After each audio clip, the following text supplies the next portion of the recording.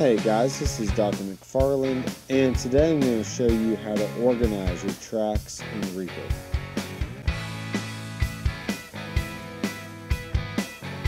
Alright, so as you can see here, I have some tracks in the mixer view. And what's really cool about Reaper is, let me go to this other view here. You can see there's like 2 fiddle tracks. So what I've done, I've put that in a folder.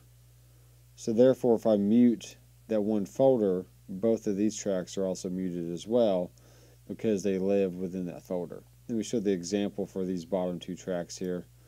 So I'm going to create a new track, preferably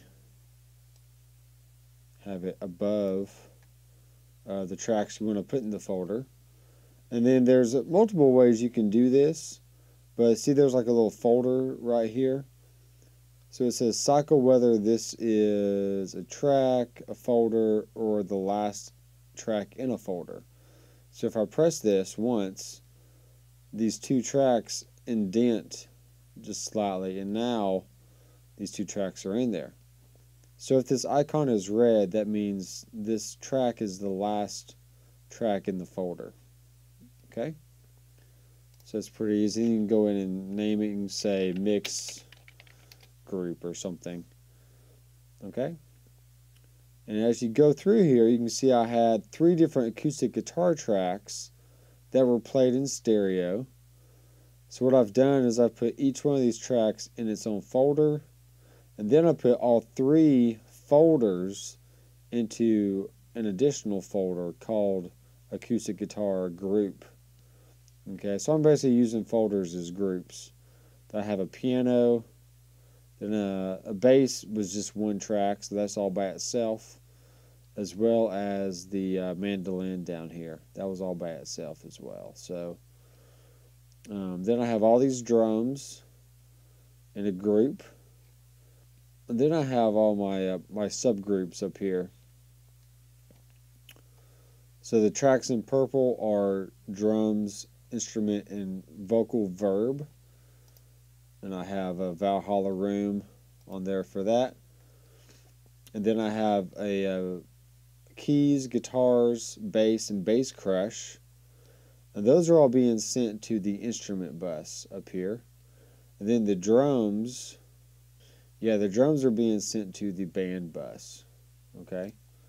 So all my drums down here that were in the folder are also being sent to the drum bus by itself. You can see that here. So what that does, you would ask me, why, Dr. McFarland, are you putting all these drum tracks in a folder or a group when you can just send them all to this one subgroup up here? Well, it's way easier to send multiple tracks to a group and then sending that group to the subgroup, which is what I've done here. And also I've bypassed the master send, because I'm only sending it to the drum bus and not the drum bus and the master. So that's how you can still utilize a folder and then also send it to individual buses up here. I think I was calling them subgroups earlier, but I'd rather call them buses. And that means also when I solo the band bus, that I'm only hearing the band itself and not any vocals that I have in the session. Okay? So if I go back to mixer view here, you can see that in the tracking view, all this is all spread out and I can see all the waveforms or whatnot. But in mixer view, I actually have all those little folders collapsed. You can see that by the little arrow lines right here. Okay, so if I click this, all those buses are collapsed into one. And then I have my drum bus. See, there's all my drums, which is a lot, because I got like multiple kicks, multiple snares, and all that fun stuff. But I can easily hide them by clicking the 3 arrows, and bam, those disappear. Same goes for the piano group. If if I want to go in here and let's say I want to adjust the levels, maybe pan, change the panning or something, I can do that and then just close them back down. So I'm only seeing one piano group, and it's only on one fader as well.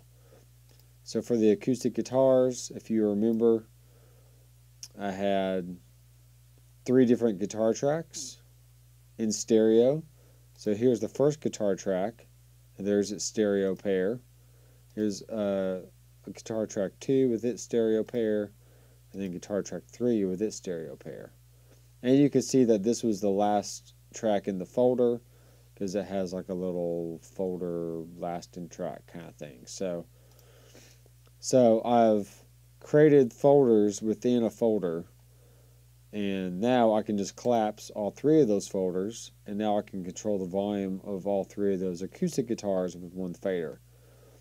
Here's the banjo with its stereo track. Here's the dobro with its stereo track. Here's the fiddle. Mandolin was by itself, and then here's the vocal group that contained a background vocal and a lead vocal as well. So that's how I organize my tracks, especially now that I'm using a smaller screen. I'm just using the 13-inch screen on my MacBook, and I'm not able to use my Acer, big boy computer monitor over here. So that's really going to help me consolidate space on the screen. I can easily find different stuff, and if I want to change something in the submix, I can just go in there, change things around, close it back. I can go back and view maybe acoustic guitar 2 or something, maybe change something about that, And what's great about this as well is once I've, this is 2 separate microphones, and I kind of pre-mixed them right here to where I thought they sounded good. And then on the overall track, I've also added some Pultec EQ just to sweeten it up a little bit and maybe cut out some mud. You can see I attenuated some 100 hertz, boosted around 300 hertz, and dipped out around 700 hertz. And these are not set in stone. I'm probably just playing around with them, seeing what sounds best. So that's how I consolidate tracks within Reaper. If you have any questions, feel free to leave a comment below. And until next time, I will see you in the next video. Keep rocking.